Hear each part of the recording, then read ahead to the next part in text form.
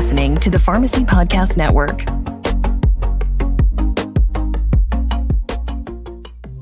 This is the PGX for Pharmacists podcast. We believe pharmacists are the best positioned providers to lead in PGX. Pharmacogenomics is the study of how genes affect a person's response to drugs. This relatively new field combines pharmacology and genomics to develop effective, safe medications and doses that will be tailored to a person's genetic makeup.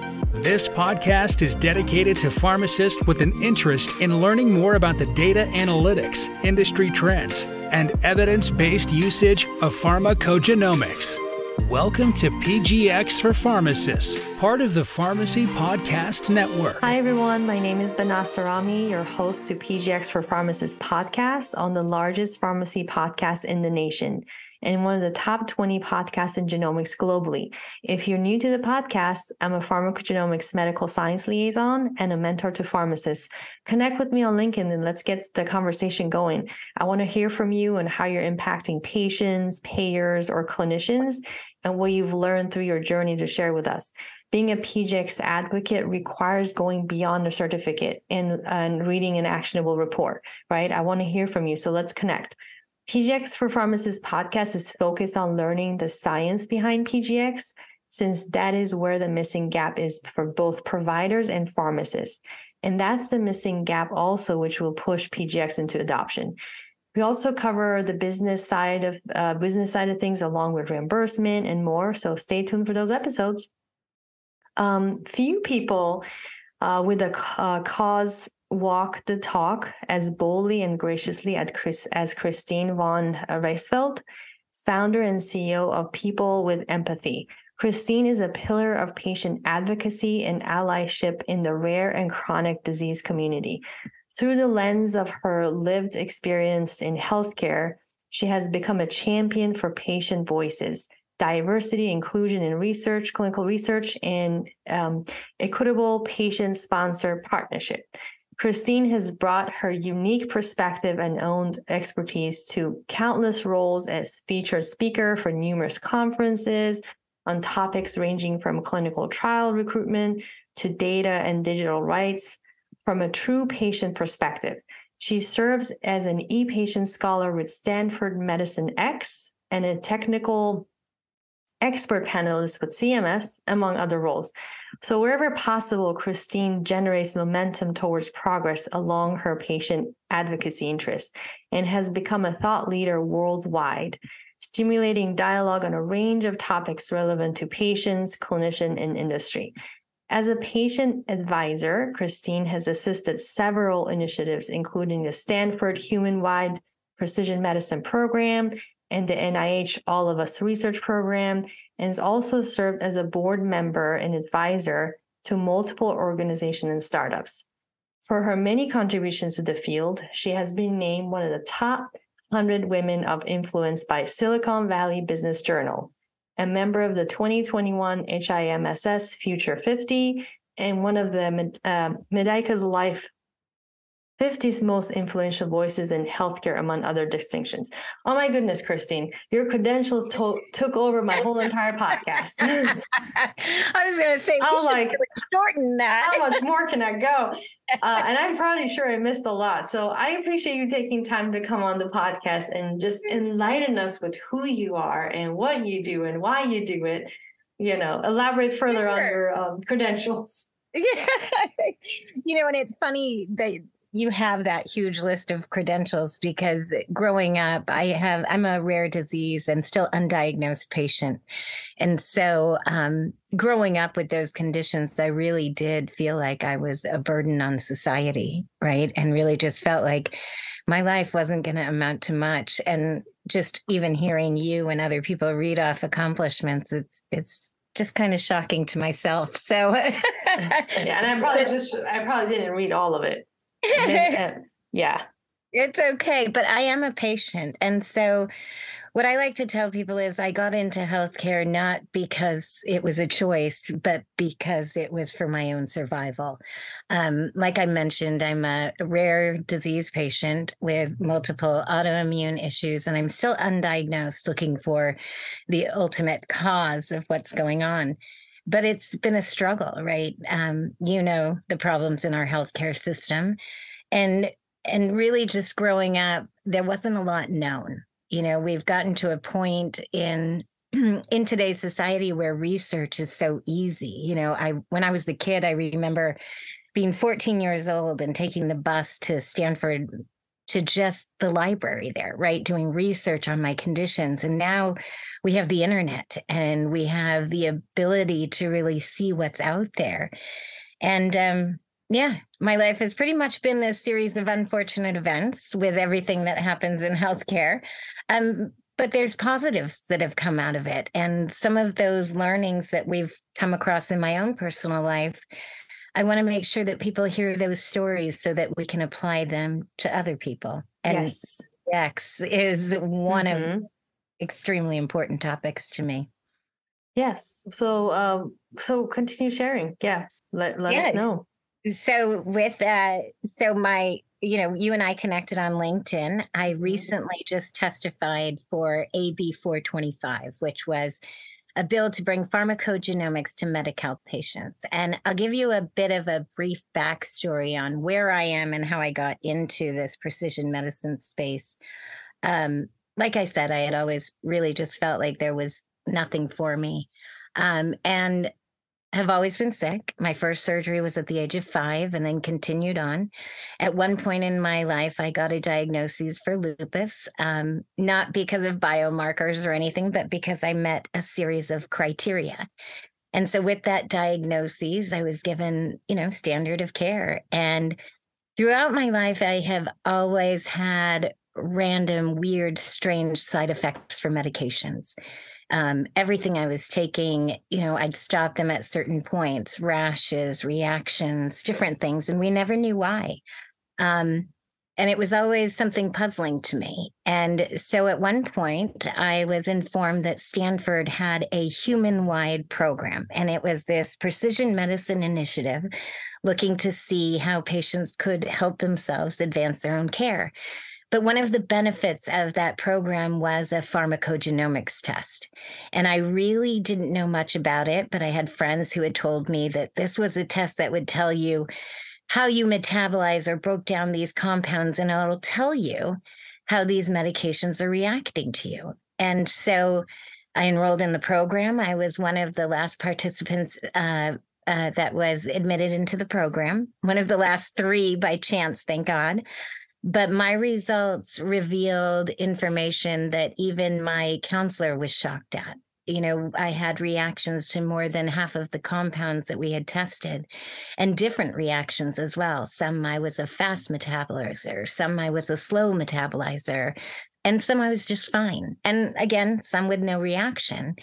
And so that really opened my eyes to some of the things that were being caused. I have a lot of damage from medications, and you and I talked about this, but because of certain medications, I have avascular necrosis, which resulted in 3 joint replacements. I have, oh gosh, now I can't even think straight. My brain is...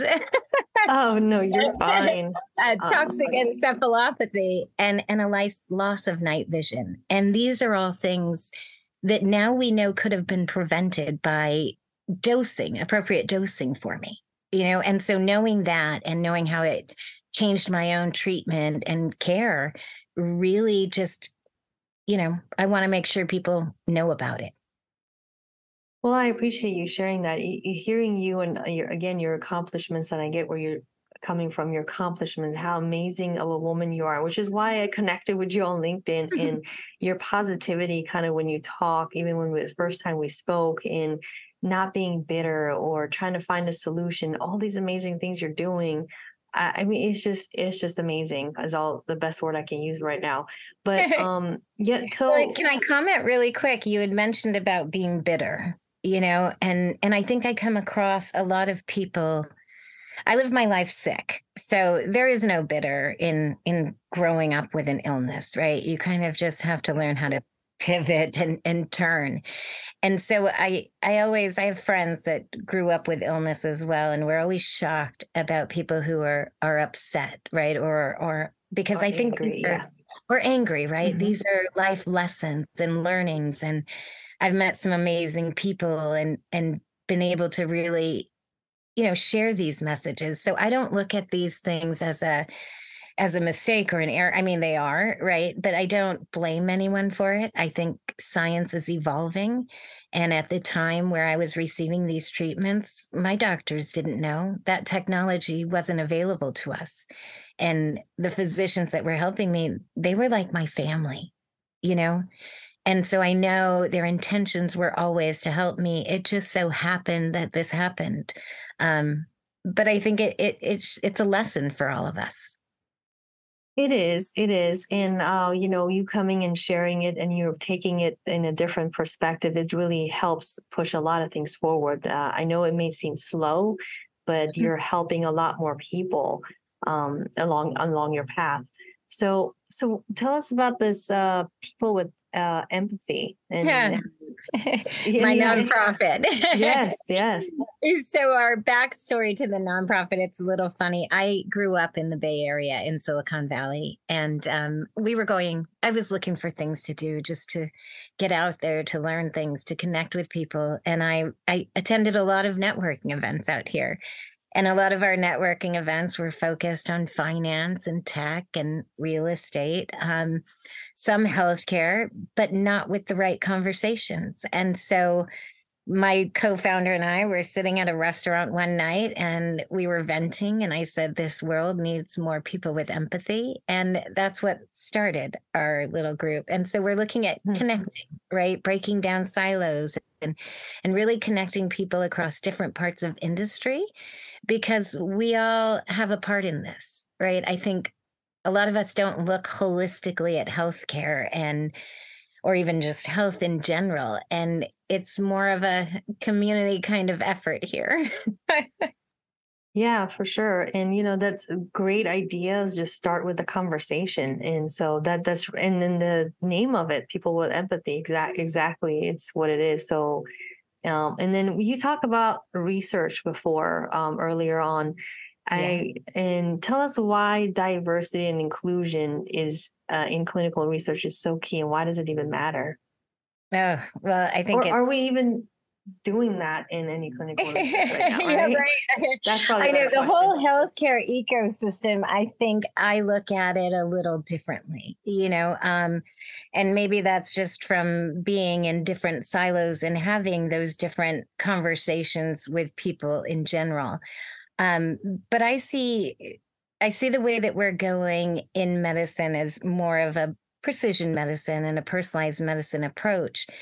But I think what people don't understand is, in order to get that personalized approach, we also have to take a step back. And so for me, I'm mixed race. I'm half Filipino, German, Irish, and just kind of a mutt like most of the population out there. But as I've been networking in different groups, we've realized that there are certain conditions that are more prevalent in different heritages. And as we mix our DNA and things like that, I think we have to take a look at genetic mutations and clusters in patients versus disease states, right? I think that as we're looking to do research, we should be looking broader in order to get to that more personalized approach, if that makes any sense to you at all. Yes, no, it does. And so, I bring that up. It's very, I don't like to bring it up, but so you're saying we can't look at somebody just like for you and say she falls into Caucasian or white or the race, because you come from an Asian background, right? Yeah. So that's really key, because sometimes we don't, there's some genes that are kind of more rare in certain race populations.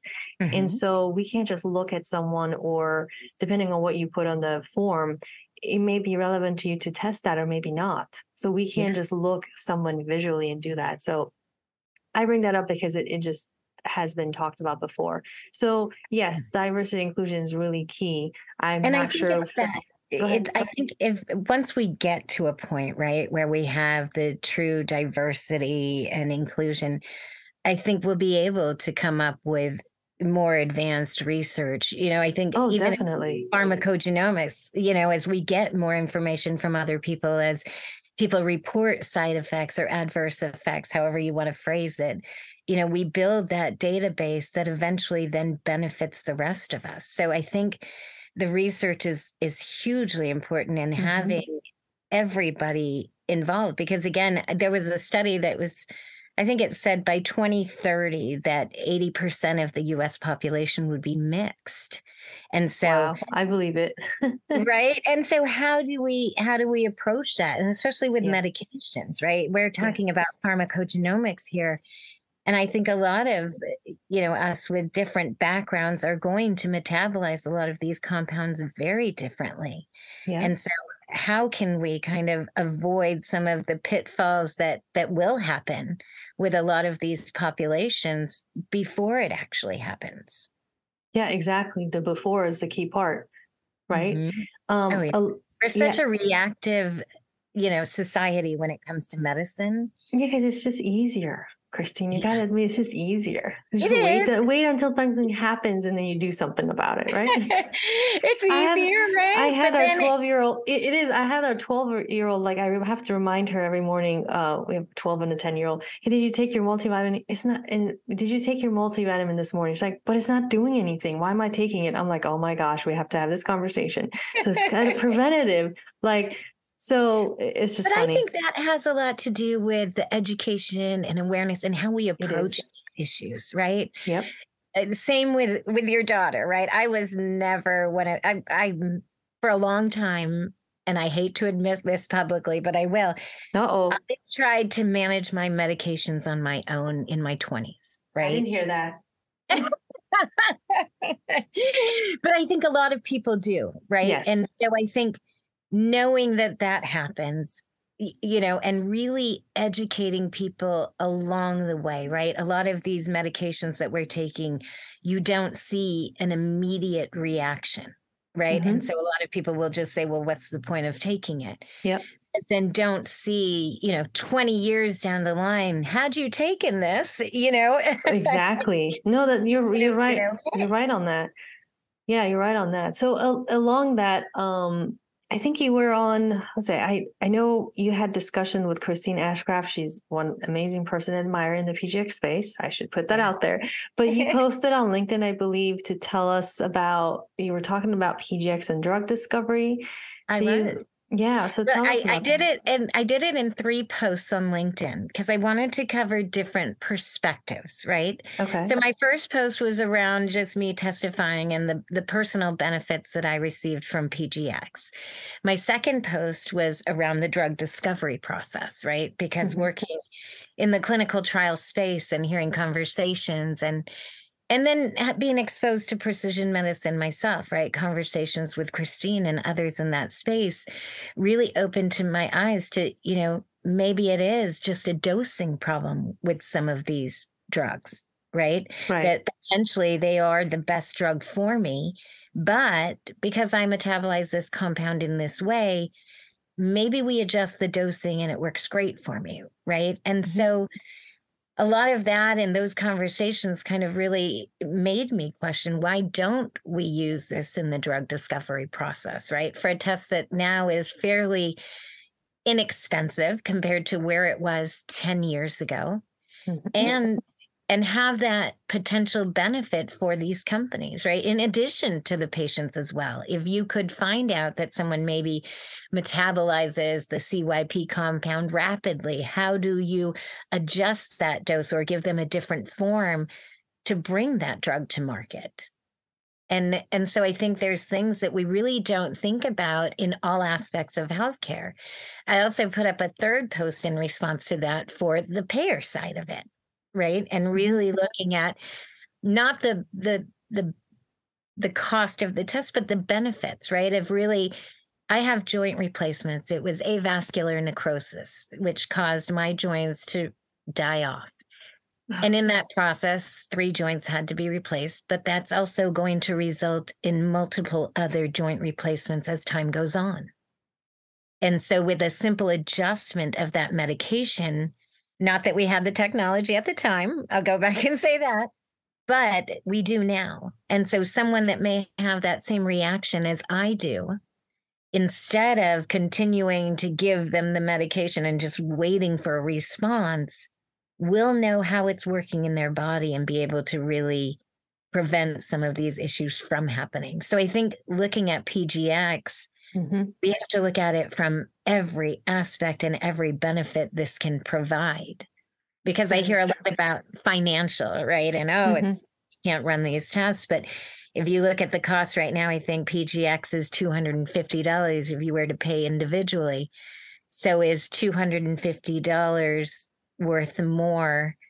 I mean, is that worth saving thousands or millions of dollars down the line?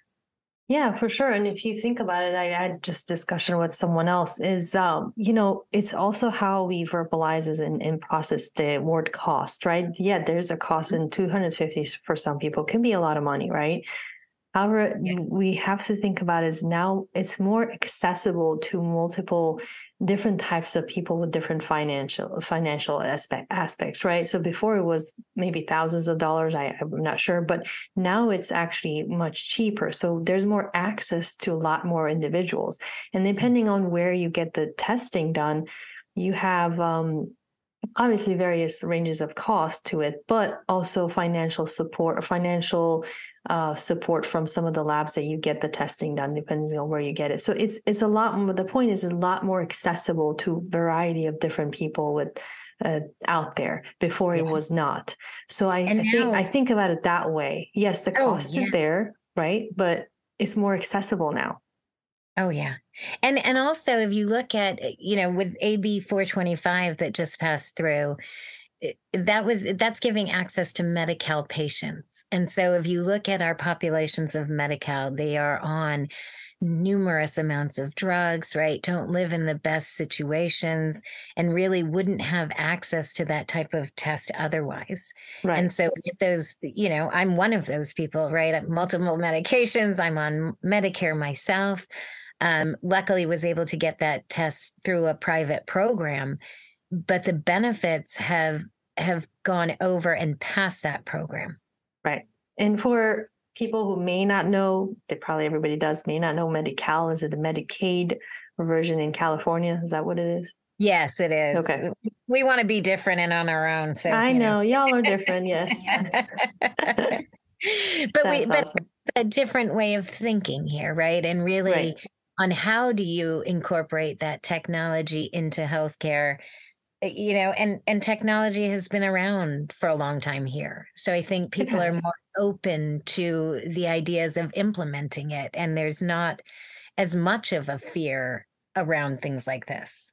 Right. So is that partly what you were talking about? You were testifying, is that the California Health Committee? Yeah, that was for the California Health Committee for Assembly. Yeah, it was called, what was it called? Pharmacogenomics Advancing Total Health for All Act. Yeah, the PATH. Yes.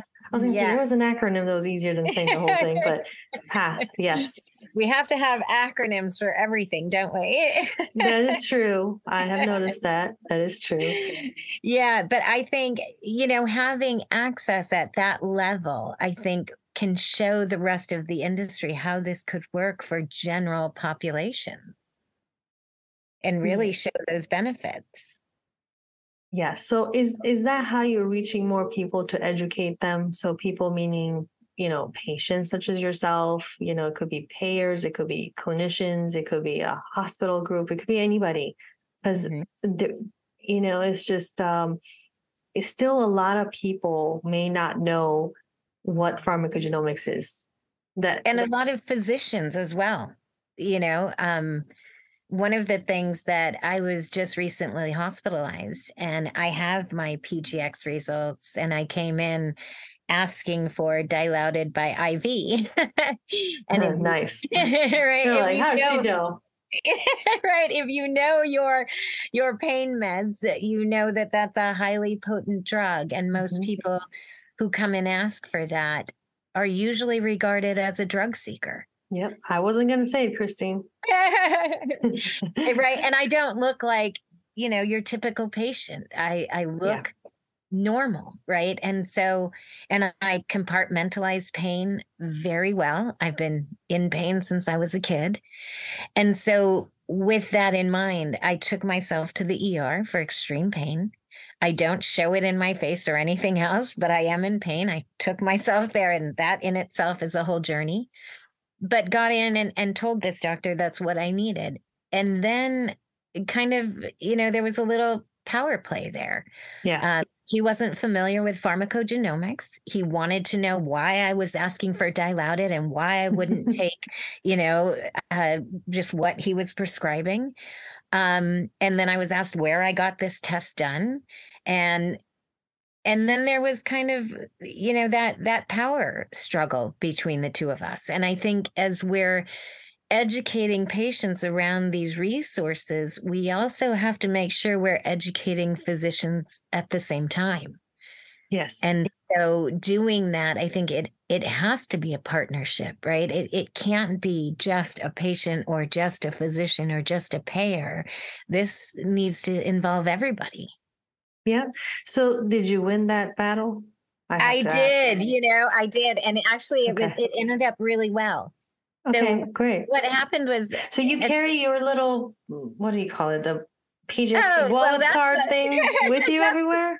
That's a whole nother story, because I was going to a hospital where I knew it was in my records, although Stanford uses Epic, and it is not easily accessible in the records at this time, although I hear they're working on that.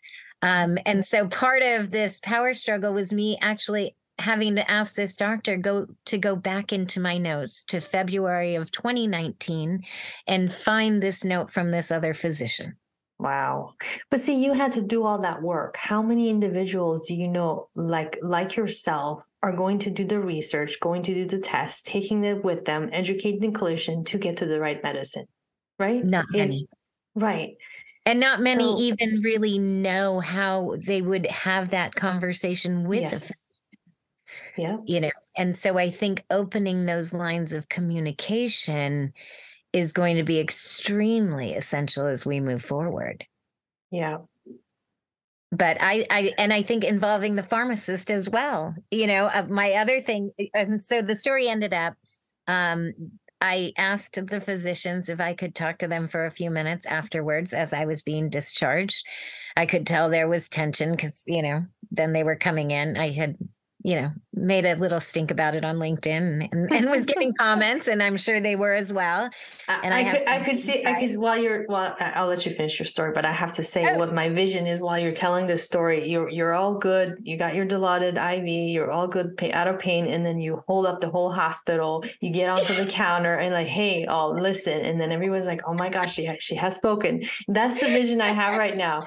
And I can see you saying that.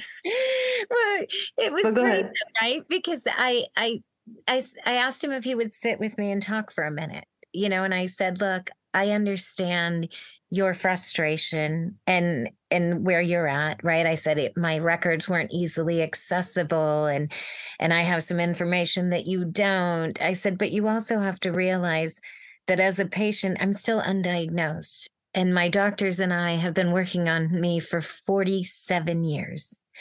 And you came in with a couple hours experience and made your assumptions and called my doctor behind my back and did all of these things when all we needed to do was have a conversation. And I apologized, right? I said, I was frustrated. I'm in pain. I'm in an ER. I brought myself here and you didn't hear me. And so I said, I'm sorry if I did not, portray what I needed to say in the right manner, but I'm frustrated and in pain. And he ended it with actually understanding, right? And saying that he would take it into account more, that there are patients out there who are more educated and that it was a shared decision-making when it came to these things, right? Yeah. And so I think, I'm not sure how many patients would sit down and have that conversation. I think most would walk out angry and pissed off and just, want to be done with it. But I really felt like there was a moment where we could have that conversation. Yeah. And I believe you probably had an impact on that clinician to the point where the next time they see a patient, they have you in the back of their mind. Well, maybe let me look at this, or maybe there's something else. And so that's really all you could have done at that moment, you know? So I think that was impactful. It's one at a time, but you never know the conversation that clinician will have with other clinicians when they have their, sitting around at a round table. So it just has to continue, and people have to be open to it, because there's a lot of clinicians or pharmacists, doesn't matter. I'm not pointing out to clinicians, but a lot of people that are set in their ways. Yeah. And so newer technology, will have to be able to use it as another tool to help our, the community as a whole. And our doctors are overrun, right? And really, how many have the time to sit and find out about these new technologies and things that are coming out? They really don't have the time or the capacity. And so that's where I think patients can be more of a tool, right? In kind of helping to really solve these mysteries about our care, if we are in that conversation in the right way. Yeah. And that's why there should always be a team of people. Everybody brings a different perspective into that space alongside the patient, right? So. Yeah. Well, I wanted to bring up too, because, we're talking on a pharmacy podcast. And I think one of the important things too is really how essential a pharmacist becomes in this, and one of the discussions I had when I was being discharged, they called me. They wanted to go over my meds to make sure everything was okay. And I said, I said, I have pharmacogenomics results. And I said, is there any way that I can get a PGX certified pharmacist to go over my drugs with me? Nice. And I was told at the time, though, that they didn't really have any available.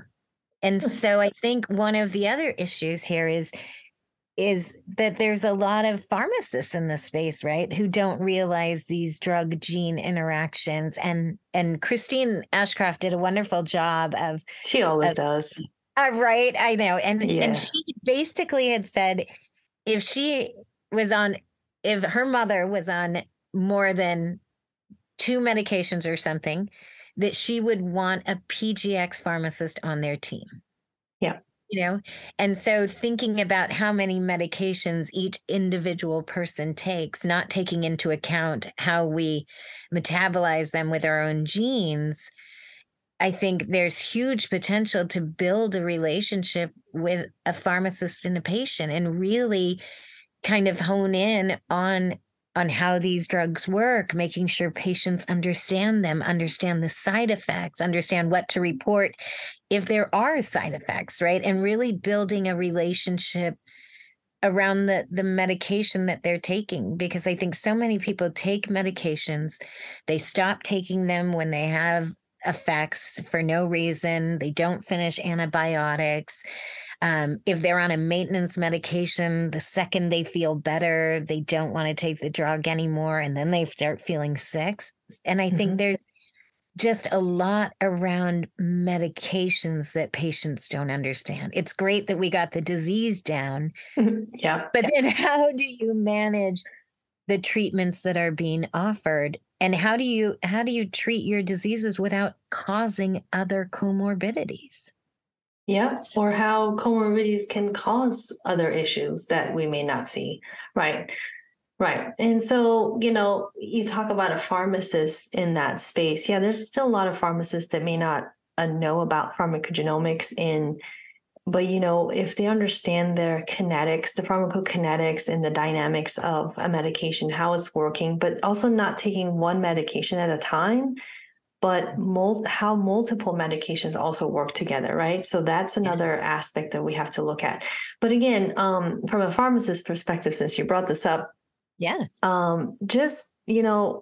say this a lot on our podcast, just getting a CE in pharmacogenomics does not really make you an expert. It is really a path to get there. It's a learning process, right?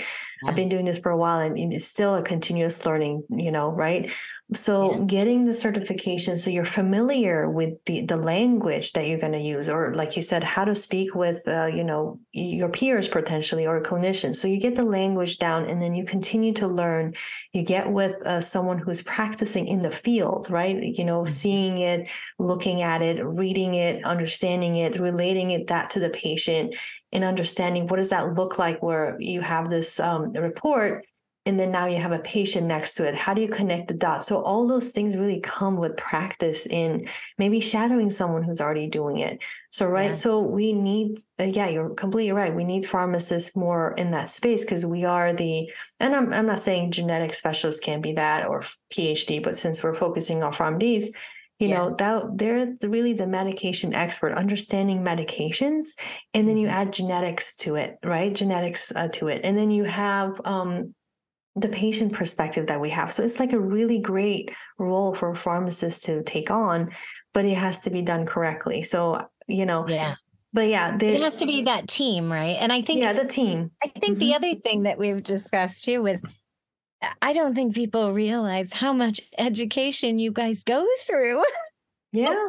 Well, I mean, I mean, being a pharmacist is not an easy thing. And I think with, not like CVS or Walgreens are bad or anything, but I think sometimes having that storefront gives people an idea that a pharmacist is really just kind of dispensing pills.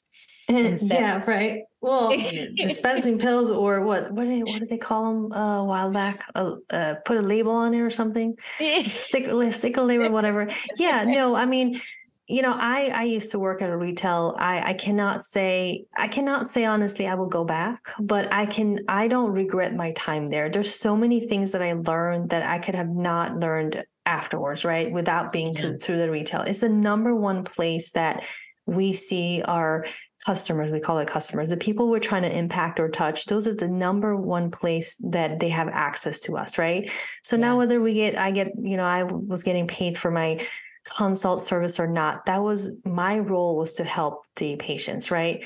So the dynamics is not so great. I get that, but I would really not exchange my experience there, learning a lot about how what medications come across, and prescribing habits of clinicians, understanding how you talk to a patient that's coming up to pick up prescription, time management, how do you do 5 things at the same time while you're trying to do one other thing, all those skill sets. I don't think people realize their skills. Oh, yeah. And I think also interacting with the public in a retail environment is very different than if you're in a pharmacy setting. Yes. Or a hospital setting, or any other setting. Or any other setting that's right. specifically dedicated to medication versus, a retail location. I think it's a great resource, right? But I do think it kind of diminishes that role in people's eyes. And so how do you bring the pharmacist back, or bring them into that conversation? Yeah. And, we've had, I've had work with pharmacists in the retail setting, or I've had my older family members, and they want to go to, and I'm making up a name, right? Jessica in this retail pharmacy, because that's their pharmacist. Because why they have they have questions, that's the number one place they go to. And they talk about their, birthday that was coming up, or an anniversary they had. So they had that connection with their pharmacist at that retail store. So they wanted to go back there. So, building that relationship is really key, right? So instead of just here's your relationships and the communication, right? Yeah, I get so passionate about this topic. I feel like I can't even speak anymore. I love talking about it. So I just find me for a conversation. On it. There's a lot of things in retail. I think pharmacists, if they're there, they need to be proud of. It is a skill set, right? But if you don't like it, you can get out. But it is a good place to be, or to help the patients. Is all. It's a really good. Yeah, it's a really good place, I think, to get to know your community. Yes. Now that's, you could have just said that I didn't have to talk for 2 minutes not knowing what I was saying. Yes. Thank you for that. Yes. It is. Yeah. But I think, as we get into these spaces where there is these precision medicine tools, we should be using them. Yes. I look at how many people I know, how many lives have been lost, how many people who have been damaged when it could have been avoided. And I think that's the thing we don't think about. And I don't know if you ever heard the story about Ford Motor Company and the Pinto. Did you ever hear about that? I want to say I do because I don't want to be behind, but I have not. Well, it was in an economics class that I had in junior college. Oh, yeah. So I can say no. Yeah. So it was like I think it was in the 70s, and the Ford had developed a Pinto that it later came out that if it was rear-ended from at a certain angle or whatever, the entire car would explode, killing the occupants. Oh. And so Ford Motor Company had to make a decision at the time. Did they pay out and recall all of these cars, or did they just not recall the cars and pay out for the lives that were lost? They ended up, it was a whole big thing, right? It was the wrong decisions, and a lot of legal. But I look at pharmacogenomics in that same way, right? We know that these things can happen. It will happen, right? We don't know the percentage of people who it will happen to because we're not that far along in science yet, right? Yeah. And so if we're looking at pharmacogenomics now, and we say that, 99% of people will react to at least one, compound differently. And if you take that into consideration and you think about what we will have to pay out for damage, I don't think it's worth it to not roll out that safety net. Yeah, definitely. It's no brainer. Right. And I think that a lot of people see this differently depending on what part of the industry they work in, and they may only hear about, maybe their conversations are only on ROI for this certain aspect, but they don't see the full benefits that this could provide.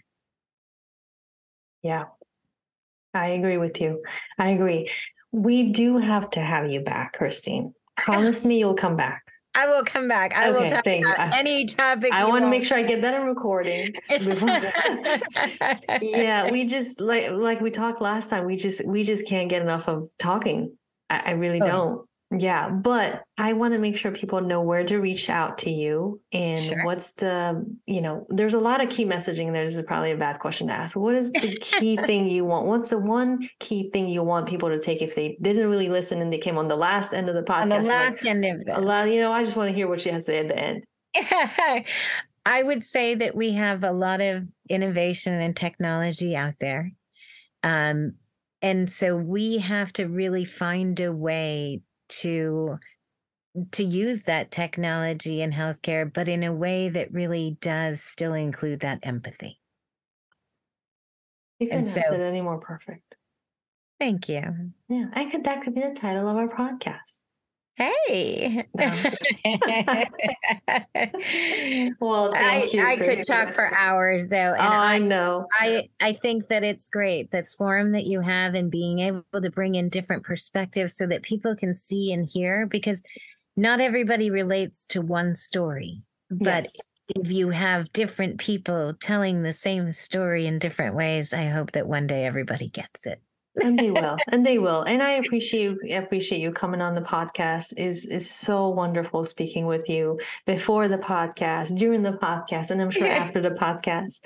So I appreciate you, Christine. Thank you. And thank you for having me. It's so important what you're doing. Well, thank you. We try.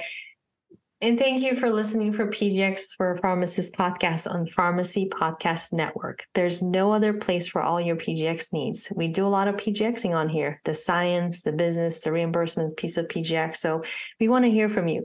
Let us know what you're thinking by leaving us a review, or let us know what else you want to hear on our next episode. Thanks for your interest in PGX and for spending some time with us. Please share this podcast and leave us a review on Apple Podcasts or Spotify. For all of our episodes, please visit pgx4rx.com. That's pgx4rx.com.